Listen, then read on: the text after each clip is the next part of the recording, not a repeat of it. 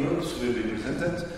This used to be part of our General Assembly. We were presented only for KDE members. This year we decided to move those reports for the general program of Akademy, since they have contents that may be of interest for the general KDE audience. Right? So we have 6 reports being presented today.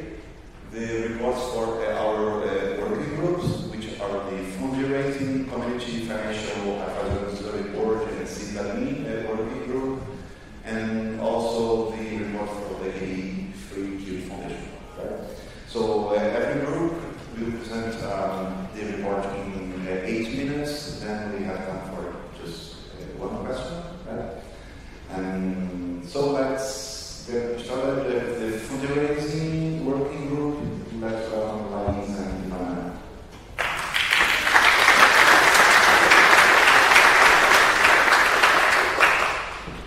Hello everyone. So last year KDE created this working group and I was one of the volunteers. So that's the report of last year. What we do is the purpose of our group is to coordinate and create the fundraising campaigns for KDE. So that is our goal.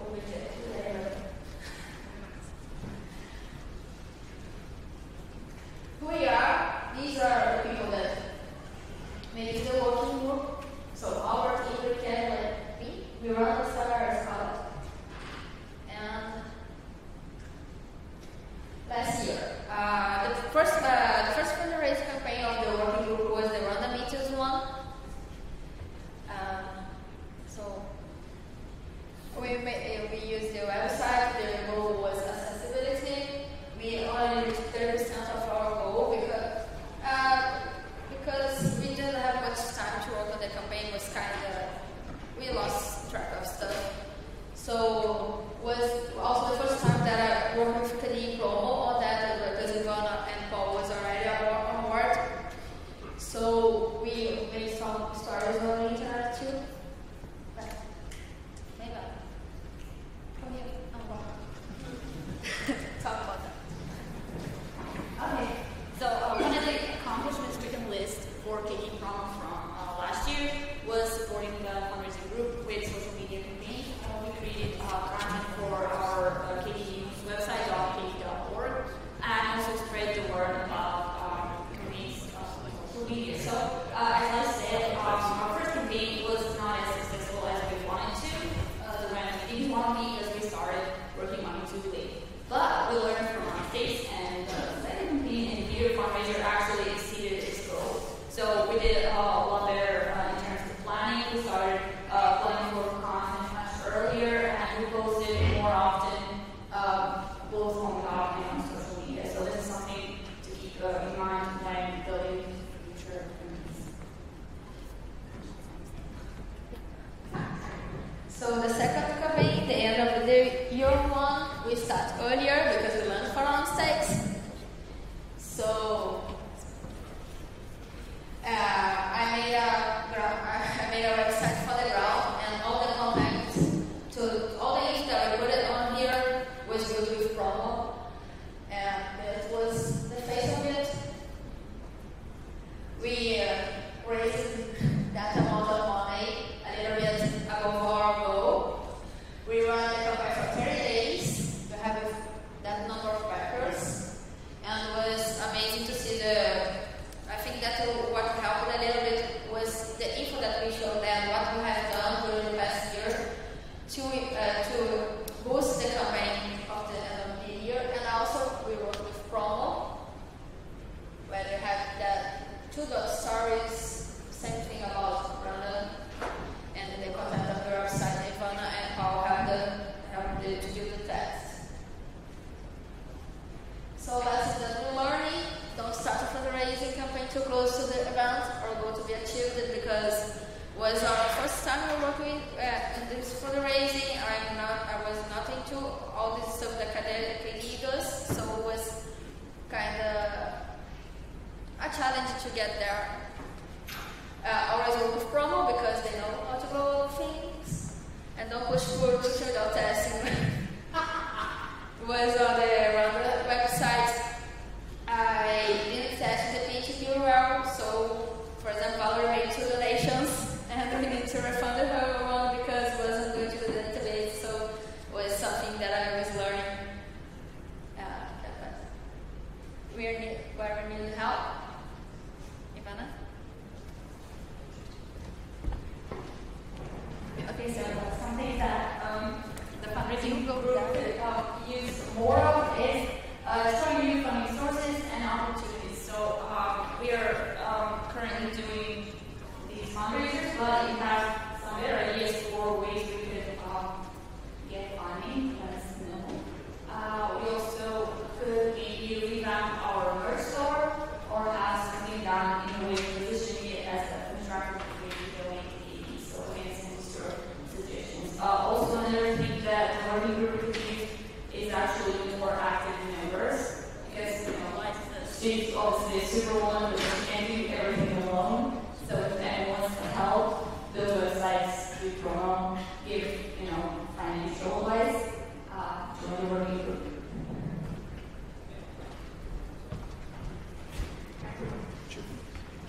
For the next year, we have these goals. We are also we'll discuss during this week new approaches for the fundraising campaigns.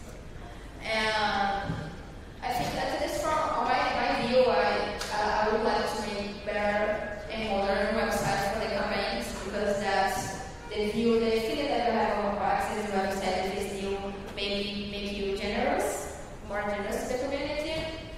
Common configurations that we can send to people donate to the campaign. We weren't able to do that last year because of the timing. And at least for end of the year, on the end of the year, campaign starts to work like too early, so we can get more successful campaign. And you can reach us on our mail list, and I think that was our report. Thank you.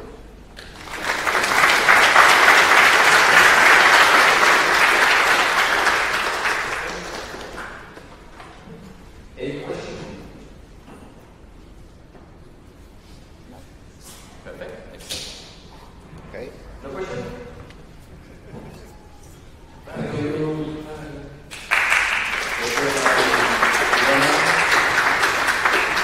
The next report is for the community working group and will be presented by Valerie. Thank you.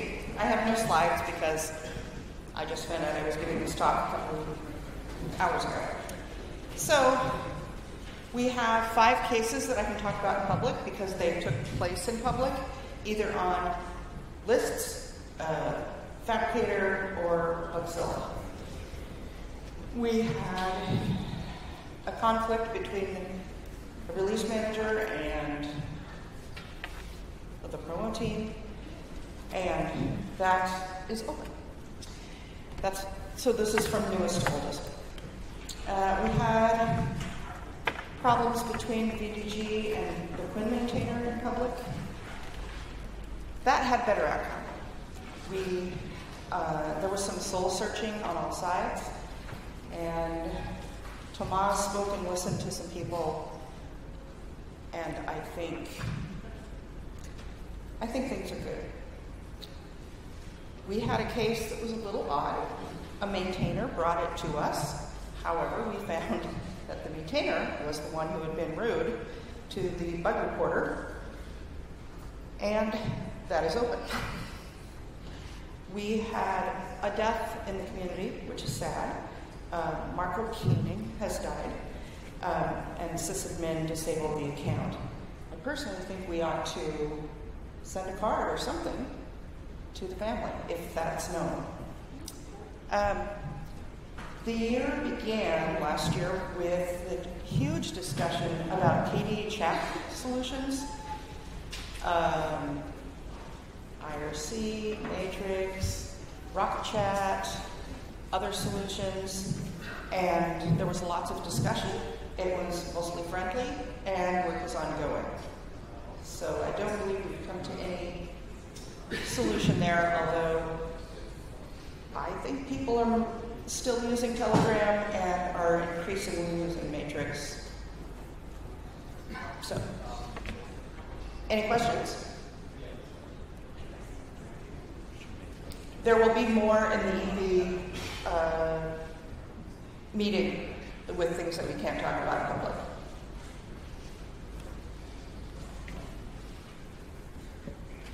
Just want to ask, do you feel empowered and do you have the tools you need to solve these conflicts? I don't think we need power. I think we need more people to talk to us.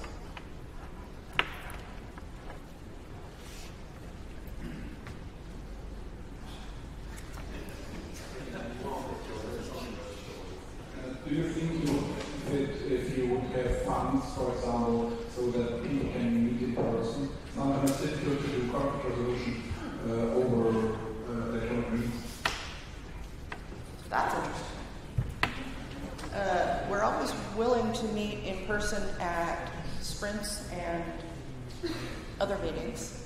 I don't know that we've had something so serious that one of us would have to fly somewhere, but say something, sir.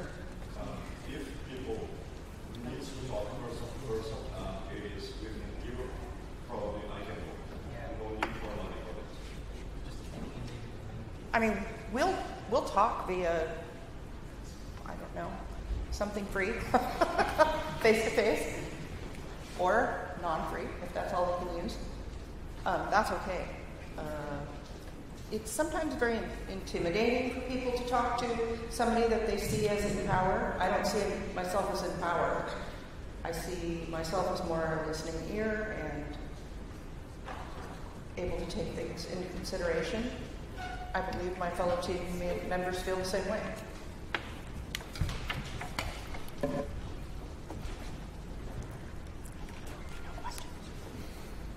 You talked about programs in the community. As far that it's growing, is it correct? So are there something good in the community? Oh, yes. I think the community is, well, from when I first came in, was right after a major fork. Things have definitely gotten better. But that doesn't mean that even people who are friendly with each other also have conflicts. And sometimes they may not have the tools to come to an agreement. And sometimes they're so invested in the issue that they don't see that their own conduct is a problem.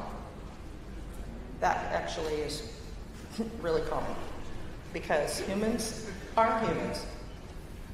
I think I'm out of time, so talk to me privately. Yeah, wait, one last one. Oh, all right. So you commented about the choice of communication and platforms and several discussions that we had at the beginning of the year. And this is not uncommon in any place or any company. There's several methods. I think the only solution right now, the hard solution, is like we need someone that wants one thing, good or bad, doesn't matter. We need one thing to start, and everyone's to the eye of this. The question is, can you have this someone appointed at least one solution, being there the good? Are you talking about the chat solutions? Yes. Oh, well, I'm not going to choose it. I don't know who would be the person to choose that. But I'm out of time, so thanks very much.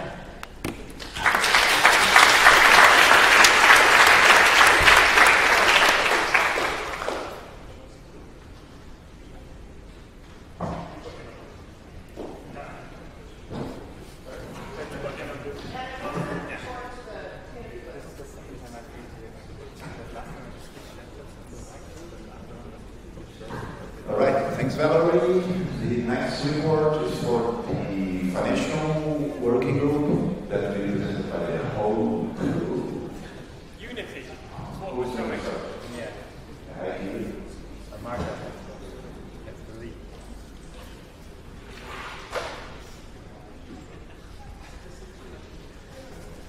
Can you remove the board edges of your Financial working group. So we are talking about money here. And financial working group is a particular one but we can start from who is in there. We have David, we have Roman, and my Kura herself. Now, why do we have dates here on the slide? Because this group is special. The people in the financial working group are dealing with delicate things, not as delicate as the community working group, but still. And they require special confidence from the membership. So they are voted in for 2 years. We have elections coming this year for renewing our membership or for new members. And then those are the official goals and mission of the financial working group. To say it simply, it's to support the treasurer with dealing with KDE EV finances. Let's summarize that. The working group is advisory. It's not forcing anything on the treasurer or on the board. It's helping, advising. Presenting nice reports at this time. And then I will pass it through to the budget. Thank you. So I want to talk a little bit about how financial planning for the ED actually works. And the cornerstone of that is the budget plan that we make every year. So actually, let me start with this slide. The process for our budget planning tends to start in the last quarter of every year. It starts when the KDE board meets for their fall meeting and has a discussion about what we expect to have to be included in the budget plan and what it should look like. And we go through the different positions of the budget plan, as I will do with you in a moment. And the changes we expect, the trends that we sort of extrapolate, and the goals we want to set. And after that discussion, the treasurer is responsible for drawing up the first draft, which then subsequently gets reviewed by both the board and the financial working group, and gets iterated over a number of weeks based on input from various people, and then eventually released to the KDE EV membership, which may have additional input, and sometimes we release some last-minute fixes based on that. So what is in the budget plan? The budget lists our income and also our expenses, and has line items for the different income sources that we have. For example, various membership fees, which can be both individuals or corporate support members, conference expenses, and by the way, this year we are very lucky to have a record number of sponsors for Akademy, and thank them very much for that. And of course, individual sort of drive-by donations through the various forms of donations that we accept. The numbers in the budget plan, we draw them up based on the performance of the previous year and how things evolve. And we try to predict the income we see in the next year. In some of the income line items, it works a little bit differently, where instead of predicting the income, we set a goal for what kind of income we want to achieve, specifically with our fundraising activities. And based on that goal, we end up deciding whether to run certain campaigns or what form they should take. This sort of has an element of sort of public relations management to it. And I will get into that a little bit more later on with the concrete example of the 2018 budget plan. Now, the budget plan also includes our planned expenses. The planned expenses map very sort of neatly to KDE's support activities to the community. It includes the events we help organize and fund, both paid for organization to some extent and materials we do for that, but the lion's share is certainly travel support for community members to attend those events. We have a number of employees as an organization. They also expect to get paid, so that shows up there. Infrastructure, like our servers and office materials. And finally, administration. For example, paying our taxes and our phone bill. Now, let's take a look at the 2018 budget plan, which at this point is a good half year old. So, one thing that we saw in the previous year is that we see a sort of a trend shift in our income, where our supporting memberships, both from individuals, we are CiviCRM, but also corporate sponsors, it's exceeding the income that we have from regular donations and fundraising to some extent.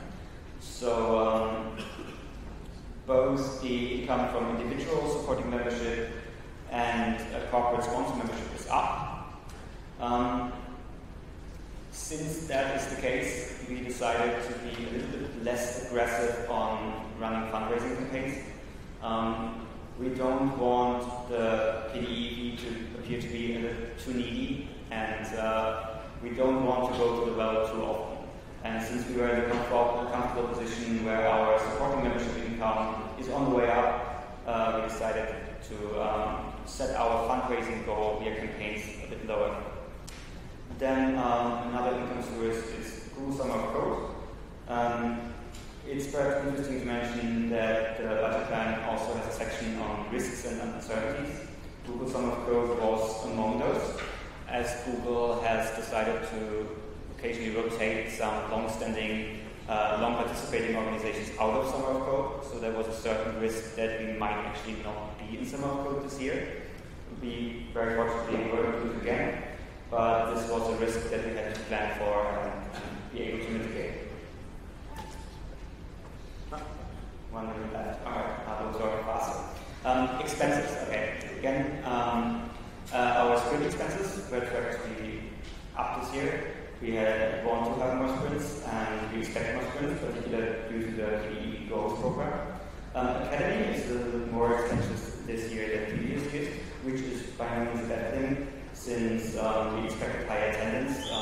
The location is a bit more expensive, but the location may be the reason for that high attendance. So again, that's certainly a bad thing, just something that we have to expect in that. Our employee posts the details of how that number is constructed have changed a bit, but it's mostly always steady. The KDE moved to a new office, which costs some money. Our tax account service was more expensive. And unfortunately, we also had to shoulder a very large remaining one-time tax load from the account. Now, I mentioned already, our sponsorship income in this Academy has been very good and has far exceeded our expectations. So the more expensive location, more than sort of return on investment. Supporting memberships, as we become more and more reliant on them, it's increasingly a problem that we don't exploit them quite as much as we should, because we still have problems with the CiviCRM that we should fix. Rwanda did not happen. It was accounted for in the budget plan. We would have been able to fund it, but we didn't have to. Kevin is holding up a sign. So, graphs with Academy all over the place. If you ignore Academy, stable and good. Woo! Also stable and good. Yes. This would have talked a little bit about how we got the pineapple donation. However, I had a brief chance to talk about this during the board report already, so we may skip it. And Martha, if you want to move us on to the next category. If you have questions, we'll take one probably. There's only one question, and a short one because it was out of time. One question? Zero questions. Well, so what? All right. All right. All questions.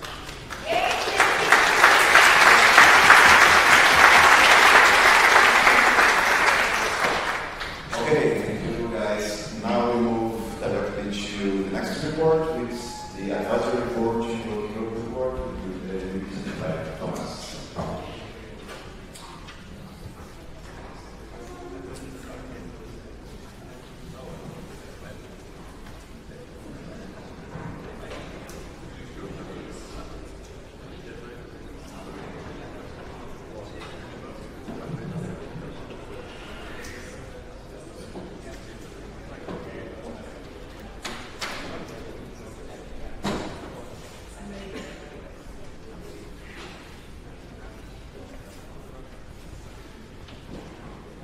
Who we are and what we do. So the advisory board is basically a formalization of KDE's alliances, both in the commercial and the non-commercial open source ecosystem. And the advisory board working group consists of contact persons for each member of this advisory board. We did this so that the advisory board members wouldn't always have to come to the whole advisory board with every question that they had or every input that they wanted to give, but that every organization had their own specific contact. And that each member of the group is responsible for one advisory board members where they are open for input and questions, and also getting them in touch with other parts of the community. For example, if someone has a specific question about a specific project, specific application, then their contact can get them in touch directly. Current members are Aleix, David, Eike, Helio, Kai, Uwe, Lydia, Sebastian, Cornelius, Thomas, and me. What have we done over the past year? We had 5 advisory board calls, which is always with all the advisory board members and the contacts. It's usually not everyone can make it to the same time. So because some of the advisory board members do what they're doing within their work time, others do it within their free time. So we are alternating times between afternoon and evening so that everyone has a chance to come at least to every second meeting. And we have welcomed 2 new members to the advisory board, Private Internet Access and Debian. And we are currently, one of the things that we've done was coordinating a letter calling on politicians to accept all free software repositories from requirements to scan and filter. So this is, maybe you've heard about it, there's the new EU copyright directive, and one of the articles in it, Article 13, has everyone who hosts anything where users can upload things, has to filter them for any potential copyright infringement. And this would be pretty hurtful for open source communities, because we don't have the staff or the technology to do this kind of filtering, and we also don't want to do that. So we have partnered with several of our partner organizations within the advisory board to draft and sign a letter together to politicians to make an exception for all of open source and free software. Some lessons learned. So we have tried to figure out a good schedule for the advisory board calls. We tried to do them every 2 months, and we realized that we didn't really have enough interesting topics to make every call worthwhile, and realized that people seemed less and less motivated to attend every call. So we went back to a 4-month schedule, and hoping that we will now have enough topics to really make those interesting. And one positive thing that we've learned was that we were actually surprised by the impact that the news of Debian joining the advisory board actually had in the free software ecosystem, with users, with people on forums on Reddit, with news outlets about Linux and open source. So for us, Debian joining the advisory board was more or less, we like each other, we have different missions. It was just coming natural to us that Debian should be on our advisory board. But for the world outside of us, it was really big news. What is happening with this? What will this mean? Will Debian now switch to Plasma as default desktop? That was pretty interesting. It showed that just being on the advisory board actually means something, and not only for us, but also for the outside world. And where we need help, we're currently trying to find more closely what the advisory board should do, and also what the advisory board working group should do. So if anybody has any input on what could make the advisory board really useful, then we're happy for it. our key goals and plans, as I said, we want to define more closely the duties of an advisory board contact. So that people really know what's expected from them. We also want to do more of these joint initiatives and actions, like I said, with the letter to the politicians. But that was the only big thing that we did, and we think that there's still a lot more potential. And of course, we want to grow the advisory board further. So also, if anybody has ideas for organizations that should join the advisory board, then we're also happy for that. Yeah, you can reach us under this email address. Questions? Question.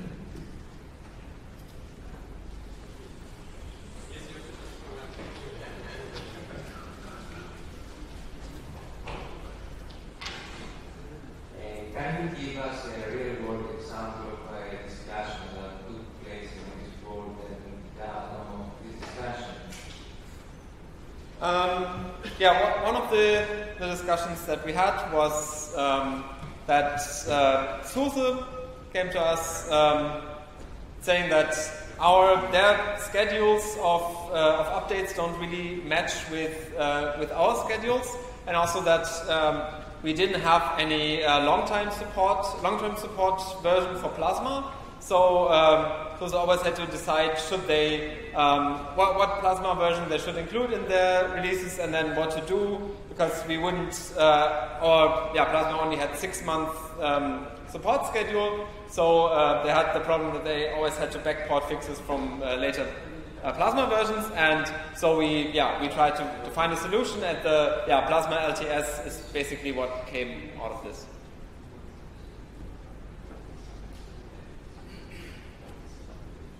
Okay.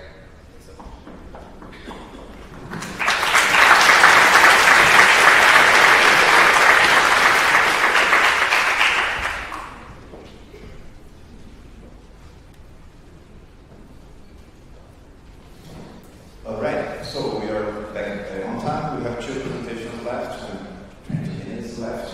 So, and the last report from our working groups is for the sysadmin working group, and we will see the slide.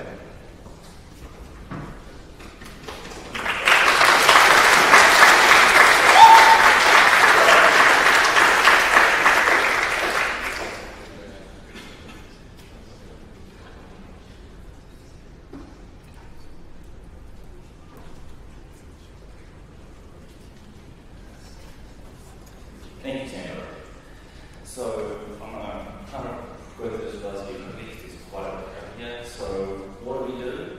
We basically look after all the infrastructure you see anytime you visit one of our websites, access Git repository, do anything really related to the community infrastructure, we look after it. And in due to this, our systems delivered 9 terabytes of data for the month of July. Some of that was served through our partners at CDN77 and some of it through Encapsula. But the massive metric I think that stands out here is that over 1 terabyte of that data was just normal, regular website content, images, HTML. When I saw that figure, I actually had to regenerate the graph and make sure it was actually correct, because that didn't live it. We host over 125 gigabytes of Git and Subversion repositories accumulated since the beginning of KDE, and that continues to grow. That's not going to start shrinking anytime soon. And our email servers deliver over 500,000 emails every single week, and on some days it can top over 100,000. So that actually requires working with email providers in some instances, because you can't just start delivering that much email because you will get blocked. In terms of who's in the group at the moment, there's myself, Nicholas and Bouchard here, and Jeff Mitchell sorts after some other things. And of course, there are other people who look after various services throughout our systems who are kind of also part of the system. So going into what we've accomplished this year, the kind of big hallmark, I'd say, would be the binary factory, which is the system that pumps out the Windows installers, the macOS DMGs, and Android APKs for those small handful of applications that have Android support. That's not as simple as it sounds.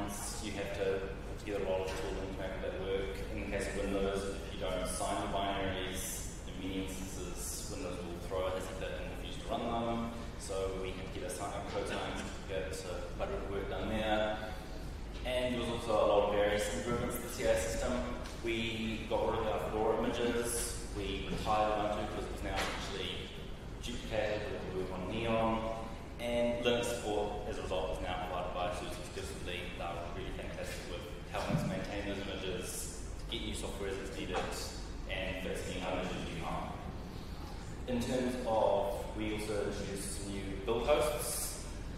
Thanks to the board for approving those machines. They replaced the existing ones and sped up build times. In some cases, you're looking at build times improving by 50% or more. And we also reworked how our Windows build hosts are set up, so that kind of makes things more flexible. It means if we needed to, we could introduce 32-bit or 64-bit builds separately.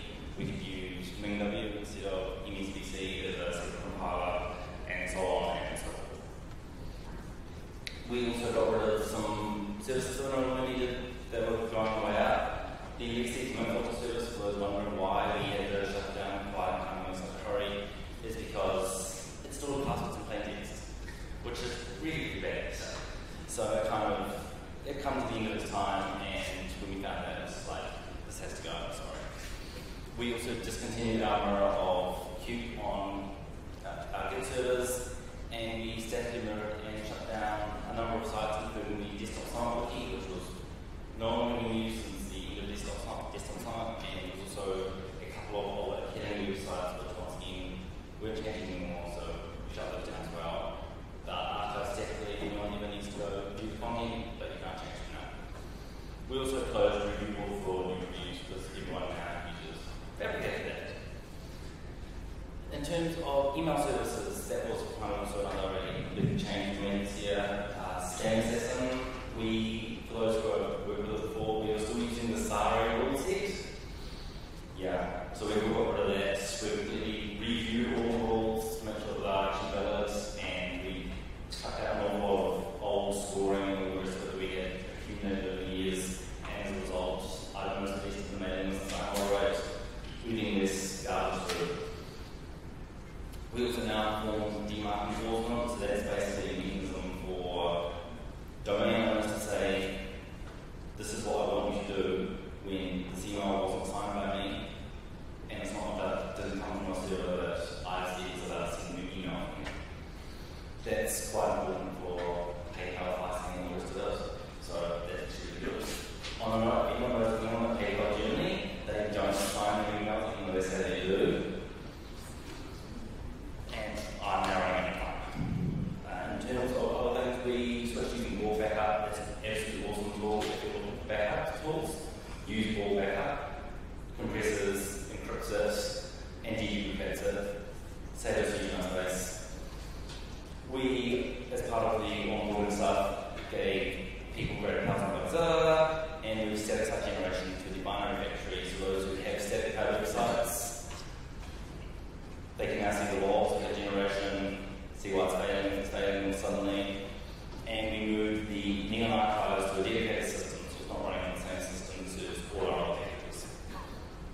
We also helped prepare an initial draft of the privacy policy as part of the whole introduction of GDPR.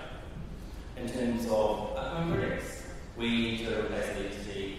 The old system is old, it's come to the end of its lifetime.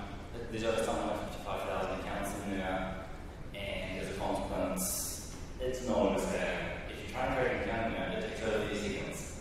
And in many cases, people get impatient, they click activate, sit in time, and it then says, I can activate your account because it's already activated. But it doesn't tell them that. We also are going to be introducing more fabricated staging repositories, and from that, we'll be able to introduce preview CI, so if you don't go to patch, the CI system will tell you this builds, this doesn't. Maybe it just fail. Yeah. And we'll also be doing a rebuild of the non-Git network. Because at the moment, if you notice, you create a repository, you can either take 20 minutes to show up or 1 show up someone does a first push. And if you delete your repository, it will just be for 1 hour after 20 minutes, but it won't just be for the other one until someone manually goes and loses it.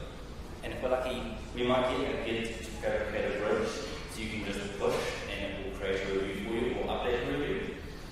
I've got a good idea of how to build that, but we'll see how it goes. How can the community help with this? KDE needs a dedicated maintainer. It's quite a good job. It's not too scary, but just need someone to have time for it. And then support for binary factory would be awesome. Someone to work on that. And MediaWiki and PHP both need upgrades. But I'm blocked by identities, so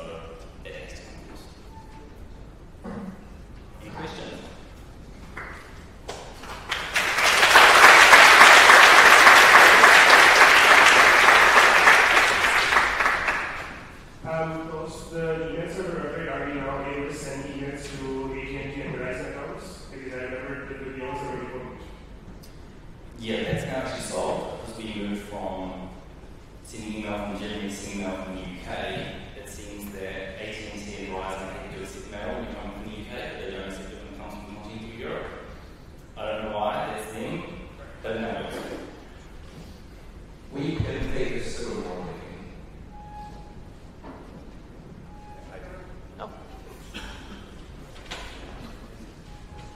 I'm curious, how has the sysadmin team grown or shrunk over the last year? Are you seeing new helping hands?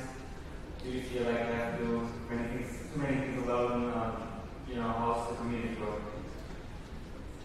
Onboarding the system is becoming a difficult topic because it requires great trust with dealing with the countless sorts of data cases that internal distribution between people's computers. The system team stayed, I'd say, roughly static-ish during this past year. Getting people on is something that is difficult and not too easy, and in some cases the problems themselves aren't easy ones, so you actually need to be pretty dedicated to start solving one of the problems. It's something that's hard to onboard new people with. It's unfortunately not just like submit one action and get ready to do that. There's this task that needs to be done. Yeah, it's hard. But I think we'll figure a way out at some point, but at the moment I'm kind of stuck ready now.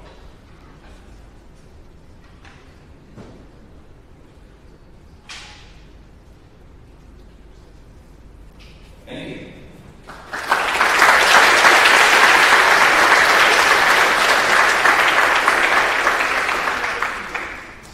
All right, thanks, Ben.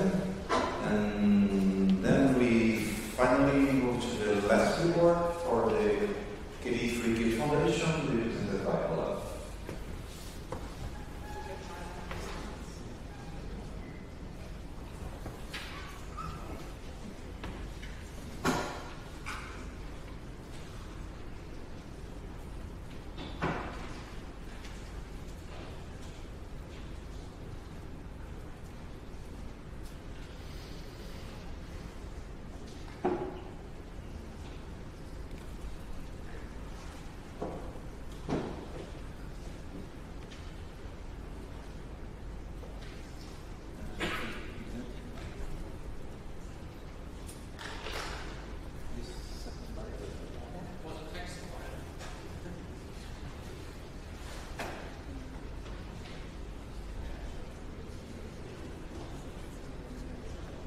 Okay, just a second.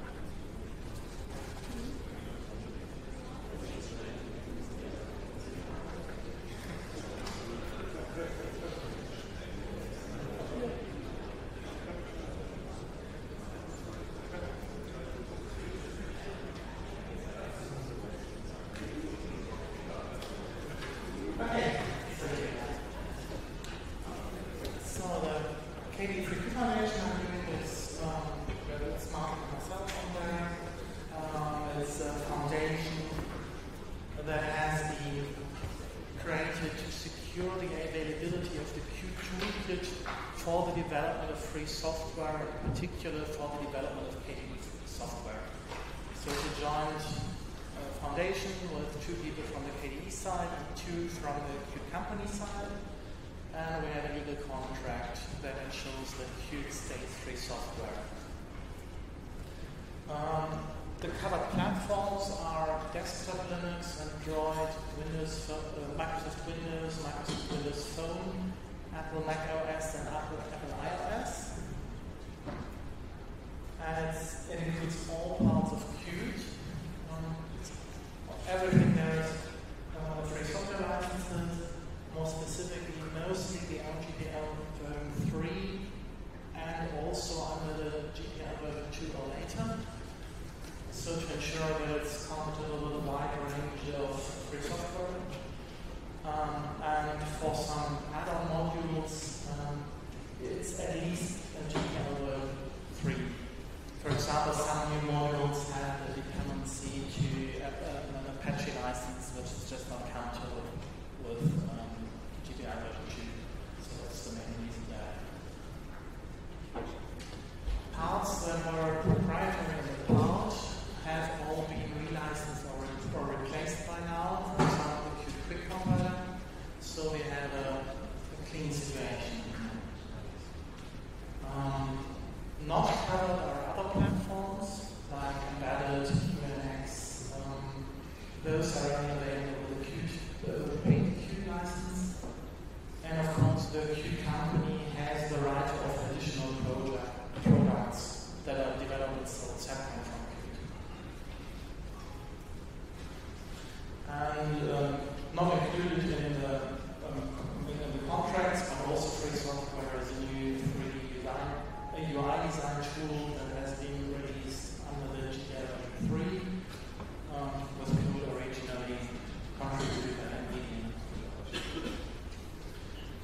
So the Qt company informed us about the plans for Qt 6 with two long-term support releases before that. In autumn 2018, Qt 5.12, and in spring 2020, Qt 5.15, with then Qt 6.0 in autumn 2020 as a cleanup release, removing code deprecating Qt 5.15. Now, removing code doesn't mean just dropping things that are already included.